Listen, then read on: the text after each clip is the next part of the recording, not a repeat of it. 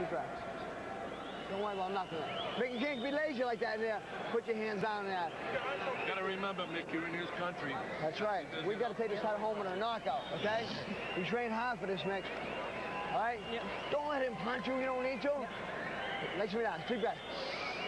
He's higher than you, Micky. He's throwing this uppercut when he comes in. You've got to throw that. And you straighten him up and throw your left in. You're not this. Ward may be putting distance between himself. I'm sorry. Neary may be putting distance between himself and Ward at this point in the scoring, landing with shots like that. Big right hands. And for the first time in round 6, there was a dramatic separation between the two fighters in punch output. Neary continuing at the high rate of work through 72 punches in the 6th round. Ward dipped to 41, perhaps marshaling some energy for the later rounds. Both guys are landing their right-hand leads pretty much at will. That's what you want from Ward. Occasionally let him have a good right hand. It's that left hook you got to worry about. None of those punches landed.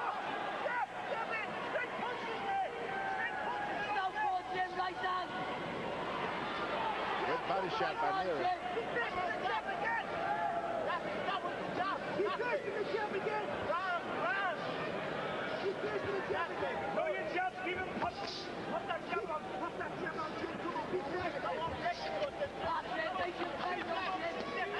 Like a matador that time with Neary. Moves to the side, come back with a body shot. 2 of those body shots below the black on Ward's trunks. Micky Van stands and watches. Hard right hand lands flush again for Ward. This time he follows with a left hook. Yeah, when you're fighting a good left hooker, you keep him confident in his right hand. Nothing is going to happen to you. Just don't allow him to get effective with that left hook.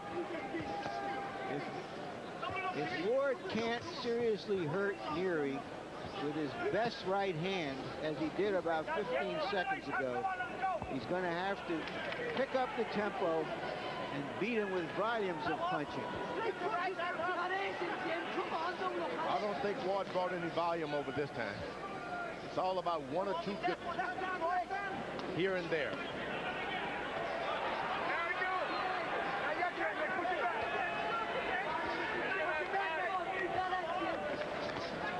Again, the right hand lands across the top for Ward.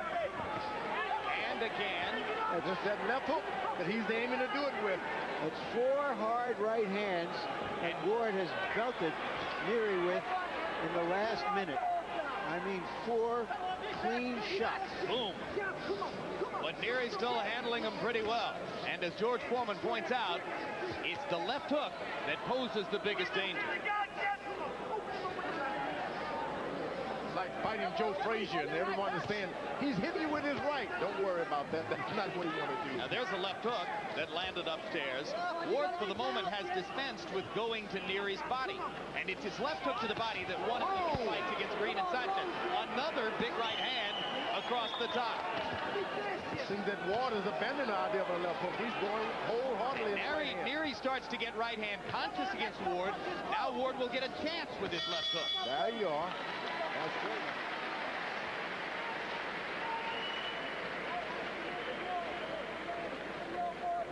Taking them legs, Jim. Keep your eye open every time you do this. Drink it. I don't move away. See if you get that Feel okay? Hey, dig deep now, Jim. Look, you've got to go through his guard with this.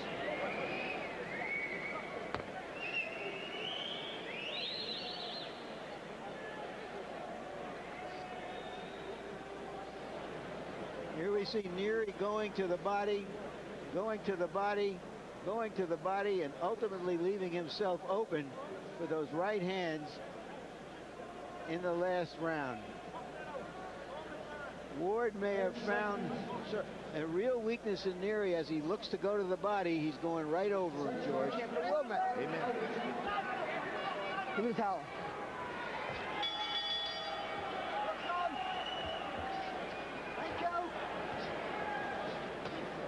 Harold Letterman.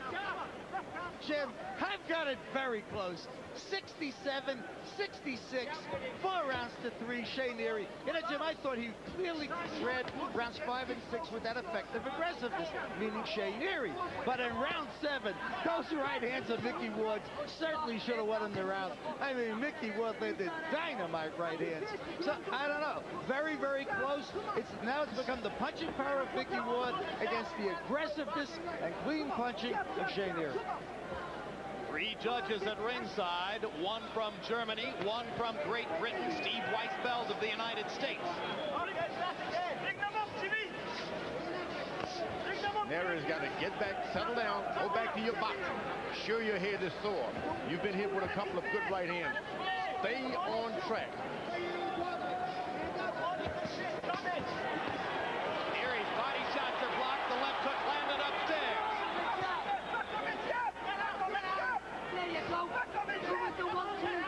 Ward's punch output slowing down again. Ward is best when he lands those effective shots to get away like he just did. Get far away. Make Ward walk to him.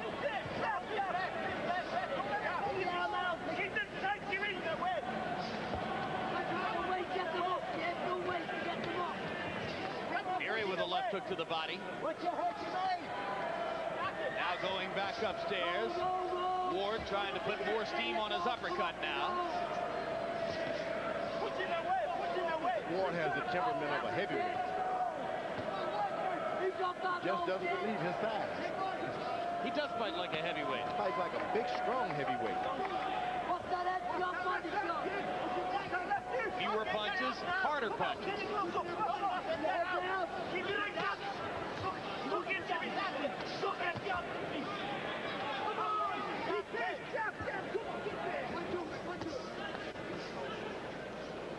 Neary's got to stay dedicated to making Ward find him. Follow me around, find me. Oh, big uppercut by Ward. I told you he was putting more mustard on the uppercut. And that one plants Neary on his butt. First time in 23 professional fights that Shea Neary has been down. 23 seconds remaining in the round as Micky Van wipes off Neary's gloves. Ward lands a huge left hook and another uppercut. Goes to the body with the left hook. Lands the uppercut again. Neary down for the second time. Micky Van's going to stop it right there. Irish Micky Ward with a big 8th round TKO. He's done it again. He's done it again. Micky Ward coming over to touch gloves with George Foreman, just like one heavyweight to another. I mean, he is a heavyweight. This guy has no kind of image of a lightweight or flyweight or featherweight. He started it all with a hook to the body, his bread and butter, then that big uppercut after tapping Neary with the uppercut all night long.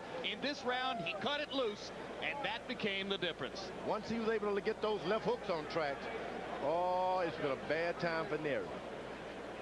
The grinding, gutty Micky Ward pulls out another big victory.